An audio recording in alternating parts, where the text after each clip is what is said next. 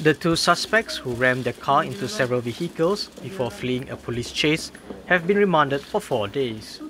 One of the suspects, known as Bob Marsing, was nabbed at an apartment in Shah Alam around 11:45 p.m. on Friday, while his accomplice was arrested earlier in the day in Desa Aman.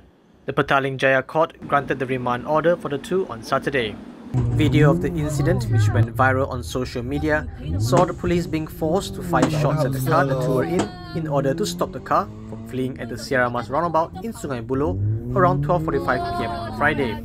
Police say Bob Marsing, aged 40 years old, has 20 counts of criminal offences. Police detected some 1.7 gram of heroin in the car.